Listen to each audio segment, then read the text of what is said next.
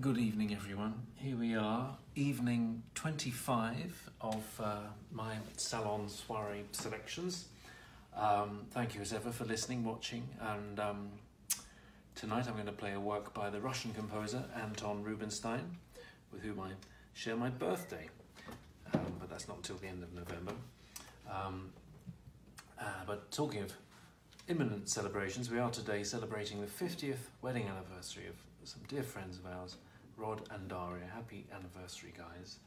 And this is Rubinstein's Melody in F, which I first heard played to me in the style of the great Chico Marx by a family friend, musician Frank Lazarus. Hello, Frank. That was wonderful. I'll never forget that. But that's another story. Here is the Melody in F of Anton Rubinstein.